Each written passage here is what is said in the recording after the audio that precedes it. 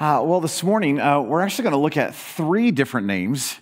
They kind of overlap so much that I just decided that we're going to look at three of these. One is the Amen, the other is the faithful God, and the other one is the faithful and the true witness. It's interesting, when you look at Scripture, there is this undercurrent throughout all of Scripture of this idea of the faithfulness of God. In other words, our God is faithful, which just that idea alone, I think, is absolutely just stunning. But look at what Hosea says in Hosea 11, verse 12. He says, the Holy One who is faithful. Do you recognize that our God is faithful? Jeremiah says this in Jeremiah 42, verse 5. It says, may Yahweh be a true and faithful witness against us if we do not act in accordance with the whole message with which Yahweh your God will send you to us. And there's this group talking in Jeremiah, but they says, hey, do you recognize that God, Jehovah, Yahweh, is going to be a true and faithful witness? Now, I don't know what you think of when you hear the word faithful, but it was one of those words that it's like we use all the time, especially, in the church. And do we actually know what it means? Does it make sense? It's like one of those words we throw out all the time. And we're like, yes, amen, he's faithful. I have no idea what that means, but he is. Amen, he is faithful. Here's just a simple way of understanding faithful or faithfulness. It's remaining loyal and steadfast. It's having constancy, fidelity, and loyalty. It's always following through on what is said. In other words, this idea of being trustworthy.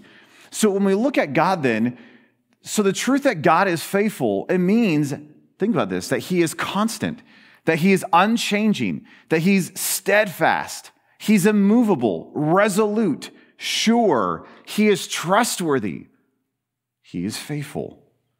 Now, again, this theme of God's faithfulness runs through just the entirety of Scriptures, but let me just give you a few other passages. Deuteronomy chapter 7, verse 9, it says, you shall know therefore, this is Moses speaking, you shall know therefore that Yahweh your God, he is God, the faithful God, who keeps covenant and his loving kindness to 1,000 generations with those who love him and keep his commandments. Isn't it interesting? Moses is like, can I remind you, as you're about to enter into the promised land, our God is faithful, that he is God and he is the faithful one. In Deuteronomy 32, verse 4, look what Moses continues by saying. He says, he is the rock. His work is perfect, for all his ways are just. A God of faithfulness and without injustice, righteous and upright is he. One commentator said this about the faithfulness of God. He said, in the Old Testament, God's faithfulness and covenant love, or his hesed, are closely related. The most profound example of his faithfulness is the bond between God and the people of the northern kingdom of Israel. In spite of their unfaithfulness, God reminds them that he is betrothed to them in faithfulness, Hosea 2:20, which I just want to read to you. So get this context. Here is the northern kingdom who's been incredibly unfaithful, and God has sent prophet after prophet after prophet to them, asking them to repent. I mean, hey, please return to your Lord. And yet they keep just living unfaithful, that they're prostituting themselves with the world and the culture and idolatry and all that stuff. And so here's Hosea, and if you know Hosea's story, it's quite sharp, is probably a good way of saying it, that God has this good Jewish man marry this non-good prostitute. Why? Well, because I want to show my love to that which is unfaithful. And so in the middle of this whole scene where Hosea is having to go and buy back Gomer over and over and over again, God says, Hosea, you who have a genuine love for this woman, that's how I feel for my people. And yet, though she is unfaithful, you are remaining faithful. And so this becomes a picture of what God is doing for the northern kingdom of Israel. So listen to Hosea 2:20. God says to Israel, I will betroth you to me in faithfulness, then you will know Yahweh. Isn't it a beautiful thought that though Israel was unfaithful, God was faithful? And God says, even though you've been prostituting yourself, even though you've been committing adultery with the world, do you recognize that I will remain faithful? I'm going to keep pursuing. And it is in that you will see that I am Yahweh. And we will know his life and his character. Why? Through his faithfulness, even in the midst of a people who are unfaithful. I think that's beautiful. This idea of faithfulness is one of the key themes in the book of Psalms. And I'm not going to read them all to you because it would take the entire time. But this idea that God is faithful just runs as one of the major themes, one of the praise anthems throughout the book of Psalms. Let me just give you a few of them, though. Psalm 33, verse 4. For the word of Yahweh is upright. Think about this. And all his work is done in faithfulness. Do you realize that everything that God does is done in faithfulness? I think that's just marvelous. Psalm 36, verse 5, your loving kindness or your hesed, O Yahweh, is in the heavens. Your faithfulness reaches to the skies. Psalm 40, verse 10, I do not conceal your righteousness within my heart. I speak of your faithfulness and your salvation. I do not hide your loving kindness and your truth from the great assembly. Psalm 89, verse 1, I will sing of the loving kindness of Yahweh forever, from generation to generation. I will make known your faithfulness with my mouth. Psalm 89, verse 8, O Yahweh, God of hosts, who is like you, O mighty Yah? Your faithfulness also surrounds you. Isn't that a beautiful thought, that God's faithfulness just surrounds him? Psalm 119, verse 90, your faithfulness endures from generation to generation. Do you recognize that his faithfulness never ends? That he is always constant, he's always steadfast, he's always trustworthy. Which brings us to this idea of the amen. I really love this idea. When you look at this idea of faith in the Old Testament, the words in Hebrew, faith, faithfulness, belief, and truth are all interconnected. And they come from the same root word, which is the Hebrew word where we get our word, amen. So think about this. When we say the word amen, what do we mean by that? Haven't you ever wondered that? We just throw out that word all the time. For example, we're praying, right? In the name of Jesus, amen. Is like amen the sin button? You know, like you're writing this email, and in the middle of this email, you know, you're like, da-da-da-da-da-da-da, sincerely, Nathan.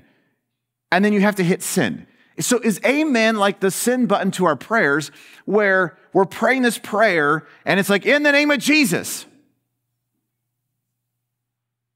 And God's sitting there going, I didn't get it. Sorry. I somehow that there was a disconnect. You didn't say amen. Like what is the amen? Do you realize that when you say amen, it is a declaration of agreement? It's saying, yes, that is sure. Yes, that's true. Yes, hey, that is steadfast. Yes, which is why in some groups, as the preacher is preaching, you'll have people who will say, amen. Meaning what? I agree with that. That's right. Amen. That's true. Absolutely. Amen. Does that make sense? So in Hebrew then, this idea of faith, faithfulness, belief, and truth are all interconnected from the same root word, amen, or amen, or where we get our word amen. So faithfulness then conveys this idea of to strengthen, to support, or to hold up. The concept gives a sense of firmness, constancy, or trustworthiness with the notion to firmly support as the bedrock for faith. In other words, to be faithful is to be reliable so as to be dependent upon. And it's interesting, there's one time in the Old Testament where there is something physical that is called amen, or faithful. And it's the doorposts or the pillars that supported the temple in 2 Kings 18, verse 16. In other words, what you see in the story of Hezekiah is that they were removing all these things, and it says that there were these doors of the temple that were hanging on the doorposts, the pillars. And what were those pillars, those doorposts called? They were the amen. They were the faithful. Isn't that a cool thought? So as you go out the doors, you look at our little, our hinges. Do you realize those things are faithful? They are steadfast. They are trustworthy, that they open up the door, they will close the door. They open the door, they close the door. And it's a beautiful picture, actually, of the fact that it's constant, it's trustworthy, it's stable, it's faithful. So listen to a few of these verses. Isaiah 49, verse 7. Because of Yahweh, who is, Amen, he's faithful, the Holy One of Israel, who has chosen you.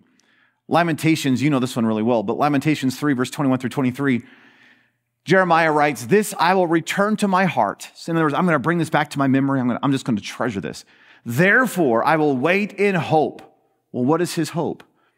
The loving kindness or the hesed of Yahweh indeed never ceases, for his compassions never fail. They are new every morning. Great is your, Amen.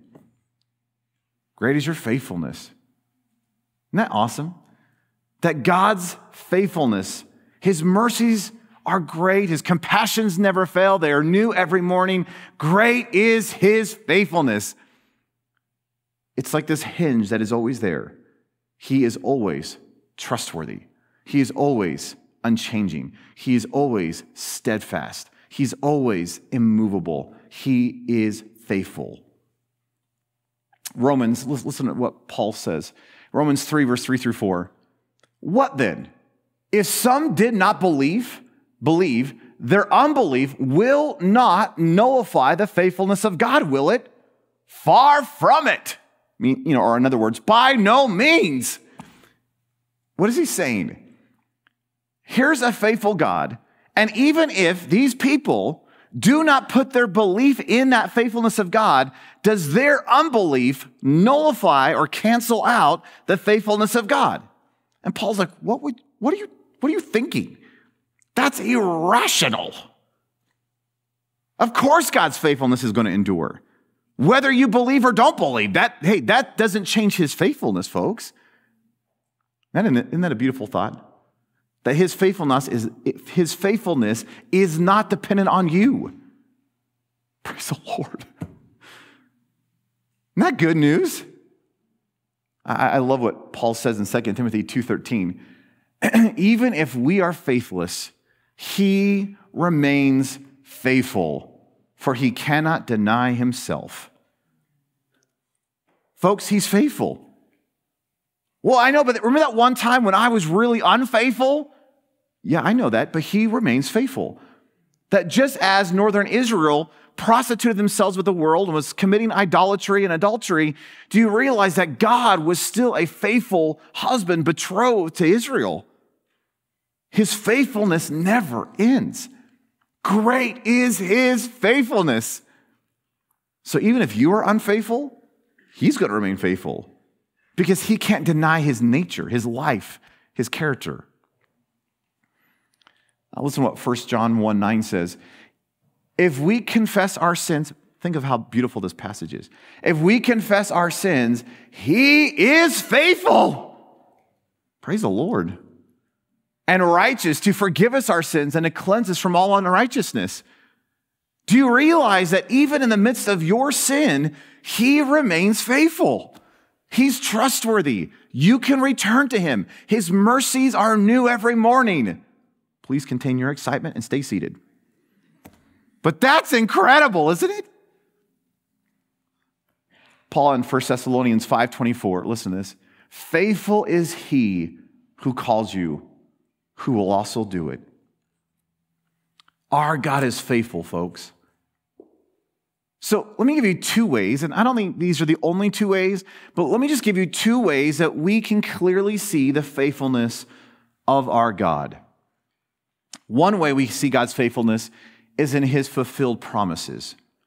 In other words, God has promised, and he cannot lie. So listen to what the writer of Hebrews says. This is such a phenomenal passage, Hebrews 6. And I would encourage you at some point to read all of Hebrews 6 because the argument is throughout the entire chapter. But it comes to a head here and it says, in the same way, God, desiring even more to show the heirs of the promise. Who are the heirs of the promise? Us. So he desires to show the heirs of the promise. Now listen to all these words about the unchanging reality of who our God is.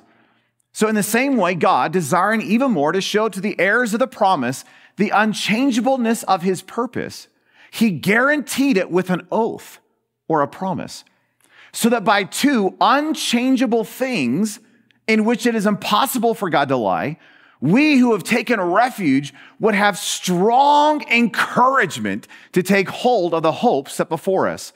And this hope we have as an anchor of the soul, a hope both sure and confirmed. So the writer of Hebrews says, do you recognize that we have an anchor for our soul? It is tremendous hope. Well, what is it? Oh, God has given exceedingly great and precious promises. As Peter says in 2 Peter 1:4, that God has given us this overwhelming richness of promise. And the God who has promised cannot lie. So ponder this. It's not that God tries not to lie. It's not that God grits his teeth and is like, all right, I'm going to try not to lie today. He can't. It is impossible for him to lie. He is truth. There is no lie within him. It is impossible. Are you guys getting this? It is actually impossible. God can't do something. He can't deny his nature. So he can't be unfaithful.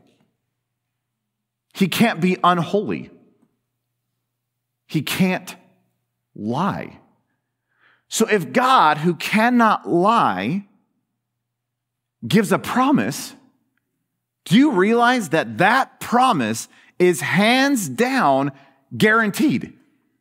You can take it to the bank. Well, I haven't seen the fulfillment of the promise. That doesn't matter. It's the fact that God has promised, and when you know God's character, that he promises and he can't lie, then you know that everything that he has promised will come to be. Guaranteed. Take it to the bank. You're obviously not getting this because you're looking like you didn't get it. If someone can't lie and they make you a promise, I come up to you and I say, I'm going to give you $100. You go, I wonder. Because I can lie, folks. But if God comes up to you and says, I'm going to give you $100, even if you don't have the money in your pocket, do you recognize that it is sure, it is guaranteed, it's a slam dunk. You don't even have to question this. This is absolute. This is positively going to happen. So do you realize, as you come into the Word, as Peter says, he's given us exceedingly great and precious promises. Which means you can take these promises to the bank. Well, I've never seen anyone in human history do that. You know, the Word says you can be more than a conqueror in Christ Jesus, that no sin has overtaken you, that I can be triumphant, that I don't have to give in to fear and lust and greed and pride. Who lives like that? I've never seen anybody do that. Doesn't matter. I don't care if you've ever seen it. If God has said it and he has promised, you can take it to the bank. So what if, rather than doubting the word of the Lord, we would actually begin to put our faith in him? And could you imagine what would happen if we began to look at his promises as a revelation of his faithfulness? That God reveals that he is faithful. How? The fact that he has given us promises. And you begin to see that those promises always come to be. And folks, there's a lot of promises that he has fulfilled, which is only showing his trustworthiness. So as you get into some of these promises saying, hey, you don't have to be pushed around by fear anymore. You don't have to give into lust. You don't have to walk in pride. You do not have to live like the world around you. Even if the conclusion is, I've never seen anyone in human history do this, do you realize that you, standing upon the authority of God's word and his nature, you can go to God and say, God, I may have never seen this in human history before, but I'll be the first one because I'm taking you at your word. I'm going to believe you. You promised and you cannot lie. So Lord, I'm in the middle of a situation where I'm surrounded by all this circumstance that I would typically go into fear, but Lord, you said that I have nothing to fear. So Lord, I'm going to trust you. And I'm going to actually come into alignment with the fact that I don't have to fear. Lord, I know that guys will be guys in the culture, but that doesn't have to be true in the church. And though most guys seem to be at the whim of their lustful whatevers, Lord, your word says I can actually have victory in that area. And though I may not even know anybody who's living like this, Lord, I'm taking you at your word and I'm going to live it. Could you imagine if we actually began to live according to the... could you imagine actually realizing that our God is faithful? And because he is faithful and he has given us exceedingly great and precious promises, we have great hope. Because the life that he has called us, he has fully enabled us to live through his Spirit. Please contain your excitement. But folks, that is such good news for me. It was probably, 10, 15 years ago. I was reading something. And it was one of those old promises, we always put on our refrigerators. And we're like, amen. And we just quote it because it just sounds good. And I remember reading through it, and I don't even remember which one it was now, but I remember reading through it, and I paused, and I was like, that's true. And I knew it was true, but it finally clicked in my head that God can't lie, that is actually true. So then why isn't it true in my life? And so I began to say, okay, God, I see it here. You promised it. You can't lie. So will you make it happen here? Because you can't lie. So Lord, I'm holding you to your own word, which is not manipulation. He promised, folks. He can't lie. So let us take him at his word. Let us be believers and believe in that which he has said. By the way, I think if we did this, it would probably change everything, wouldn't it? It would probably change how you dealt with temptation. It would probably change how you dealt with your roommate. It would probably change how you dealt with the financial circumstances of your life or the lack thereof, right? It would probably change how you handled the economy and the political stuff and the news cycles if I begin to realize that God has promised and he cannot lie. Listen to what Paul in Romans says about Abraham. Abraham, in Romans 4:21, was fully assured that what God had promised, he was also able to do. Now, I don't know if you just think this through. This to me is mind-boggling. Because Abraham, do you realize God called Abraham, hey, I am Yahweh, follow me. Where are we going? Just follow. Okay.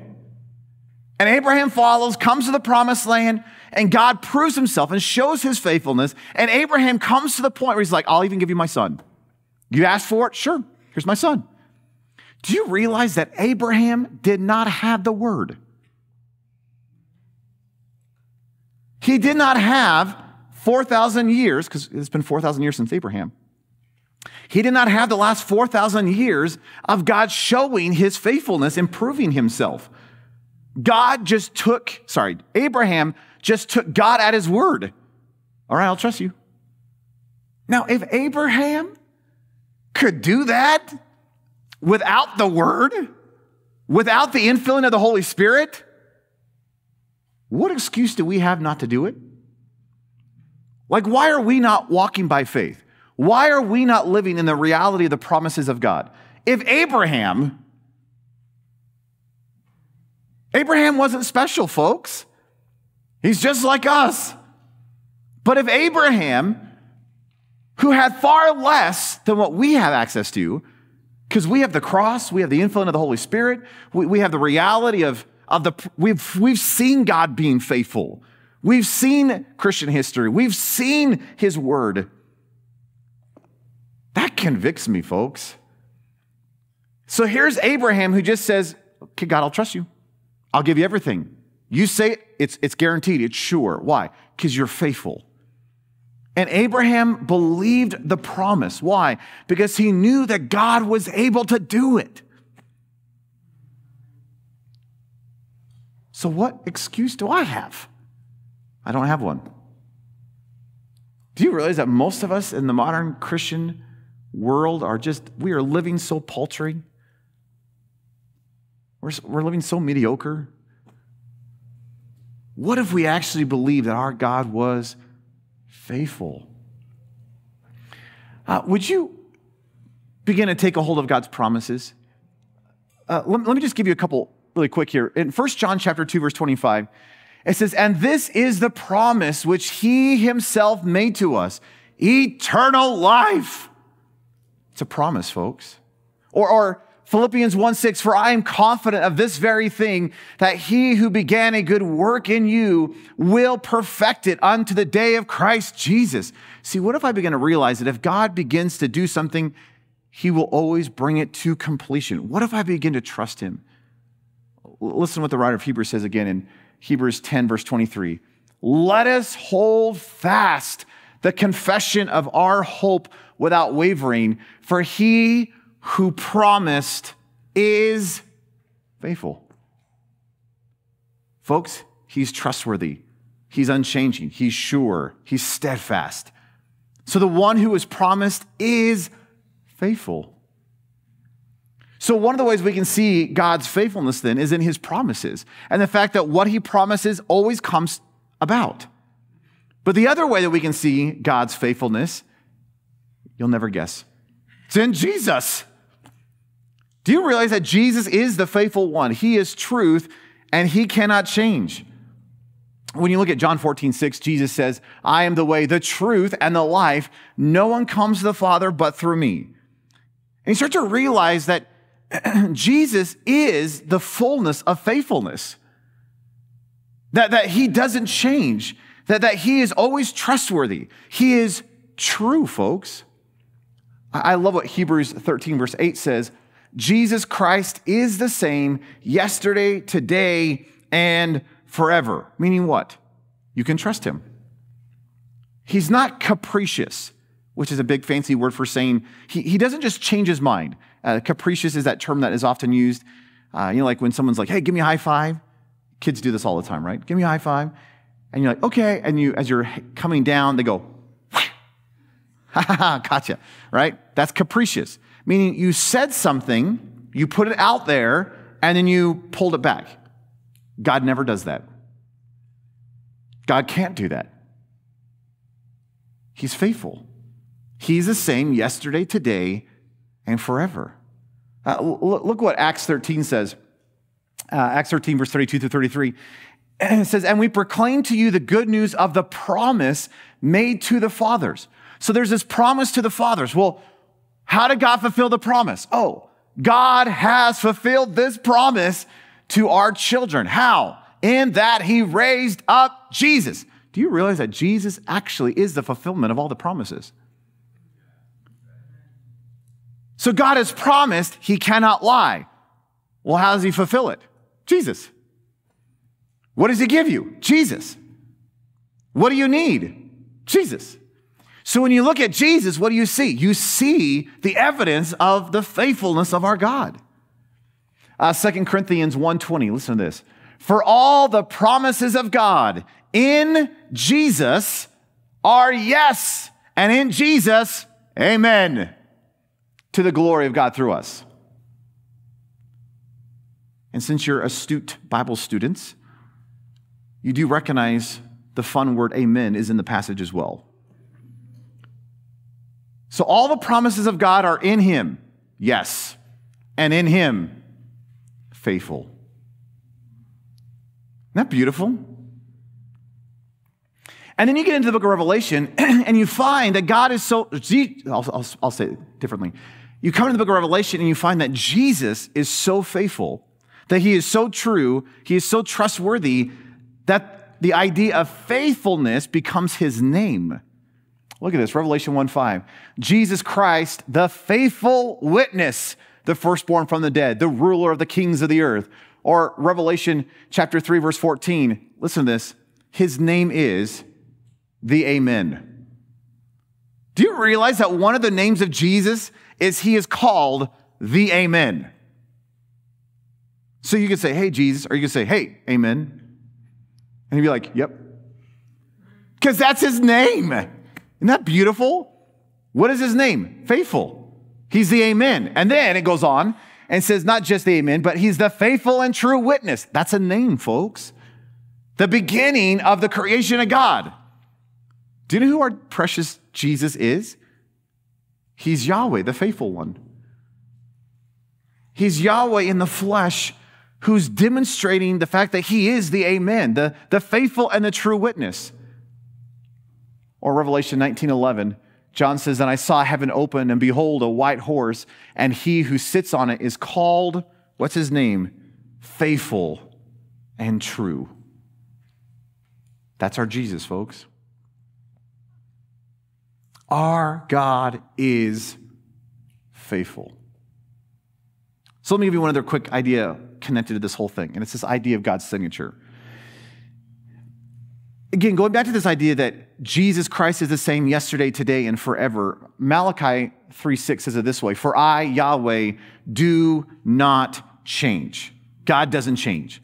He is always the same. He is constant. He's stable. He's trustworthy. He is faithful. So think about this. God doesn't change. And because he's been faithful in the past, he will continue to be faithful into the present and the future. You can always trust your God. You can always rest your weight upon him. He is a solid rock that is unshakable. He does not move. He's unchanging. He's steadfast. Or maybe you said it this way, as I said earlier. God is faithful, which means he is constant, unchanging, steadfast, immovable, resolute, sure, and trustworthy. He is faithful. Now, there's this idea of God's signature. And this is such a beautiful idea that as you come into the book of Genesis, God looks at this man by the name of Noah and says, Noah, I want you to build an ark. And I'm going to bring judgment. And after judgment, right? Sorry, I'll say it this way. The rains come, the judgment comes. God saves Noah from the ark, with the ark, right? After that whole scene, God makes a promise, a covenant, and says, Noah, I will never do this again. I'm never going to flood the entire earth and bring judgment by water. And what was the sign of the promise? It was a rainbow. Now, I realize rainbows have been hijacked in our modern culture, okay? And they no longer mean what they are supposed to mean. But I want you to see it biblically, because when you actually see what a rainbow represents, it is actually, in my mind, mind-boggling. So look at Genesis 9:13. God says, I set my rainbow in the cloud, and it shall be for the sign of the covenant, or the sign of the promise between me and the earth. So God says, when you look outside and you see a rainbow, do you realize that it is a testimony? It is a sign of the fact that God has made a promise, and he is faithful to keep that promise. Now, as you fast forward in the Old Testament, you come to Ezekiel. And the book of Ezekiel is a little odd because you have all these random weird creatures doing all these really weird things, right? You have chariot wheels with eyes all around it, and you have these cherubim creatures with 4 faces, and it's kind of an odd book. But listen in Ezekiel, listen to what Ezekiel describes here in Ezekiel 1:28. He says, as the appearance of the rainbow in the clouds on a rainy day, so was the appearance of the radiance all around.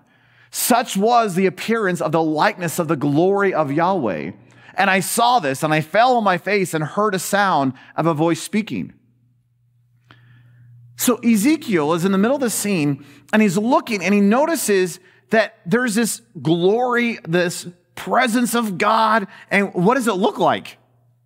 A rainbow. It's a declaration of character. Now, if you understand all of that, and you come into the book of Revelation, you actually see what it's all pointing to. What was all of this all about? Why a rainbow? Do you realize a rainbow never changes? A rainbow is always constant. Roy G. Biv, right? Red, orange, yellow, green, blue, violet, indigo. Is that how it goes? Or indigo, violet. I just said Roy G. Biv and I couldn't even do it. To write it down. Right, but that color scheme is always in the same order. You will never see a rainbow with colors messed up. Why? That rainbow is steadfast. That rainbow is trustworthy. That rainbow is faithful. So as you come in the book of Revelation, listen to this, Revelation 4:3, John says, he who was sitting, speaking of God, was like a jasper stone and a sardis in appearance, and there was a rainbow around the throne like an emerald in appearance. Do you realize that in the heavenly realms, surrounding the throne of God, there is a signature, there is a picture of the very character and the nature of God. It's the fact that he's trustworthy, he's faithful, he's unchanging. So when you see a rainbow, do you realize that you should be awestruck at the reality that our God never changes? Our God is faithful. So the next time you see the rainbow in the sky, don't go, oh, beautiful, let's take a picture. You should go, whoa, I have an incredible God. I have a faithful Jesus in my life. In fact, he is so faithful, his name is the Amen, the faithful God, the faithful and the true witness. And we should stand in awe of the reality that he is trustworthy. When I see a rainbow, I'm constantly reminding myself, God, I can trust you. That you don't change. That you are steadfast. What if in the depths of your being you had the cry of your heart, great is your faithfulness? Because if we begin to recognize the faithfulness, the great faithfulness of our King, do you realize that it would demand that you trust him? Because you cannot say that he is faithful and then not trust him.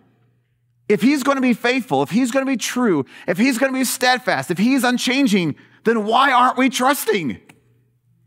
So what if we begin to remind ourselves that he is faithful? That he is the Amen. And every time we say amen at the end of our prayers, it should be a rehearsal and a reminder saying, God, you are worthy. You are trustworthy. You are steadfast. You are unchanging. And Lord, if I am praying according to your heart, I know that this is sure. You are faithful. So here's Lamentations again. Lamentations 3:21-23. This I return to my heart. Therefore I will wait in hope. The loving kindness of Yahweh indeed never cease. His compassions never fail. They are new every morning. Great is your faithfulness. And I just thought for kicks and giggles as a way to end, I just want to end with that old hymn. But I don't want to sing it for your sake and mine. I just want us to ponder the words. Because so oftentimes we get into the rut of singing the songs and not think about what it means. And so this time, I don't even want to sing the song. I just want us to ponder what it means. So just as a way of ending, let's just declare the wonder and the reality of our precious King. Listen to this. Great is thy faithfulness, O God, my Father. There is no shadow of turning with thee. Thou changest not. Thy compassions, they fail not. As thou hast been, thou forever will be. Great is thy faithfulness. Great is thy faithfulness. Morning by morning, new mercies I see. All I have needed, thy hand hath provided. Great is thy faithfulness, Lord, unto me. Summer and winter, springtime and harvest, sun, moon, and stars and their courses above, they all join with all nature in manifold witness to your great faithfulness, mercy, and love. Pardon for sin and a peace that endures, your own dear presence to cheer and to guide, strength for today, bright hope for tomorrow, blessings all mine with 10,000 beside. Great is your faithfulness. Great is your faithfulness. Morning by morning, new mercies I see. All I have needed, your hand has provided. Great is your faithfulness, Lord, unto me.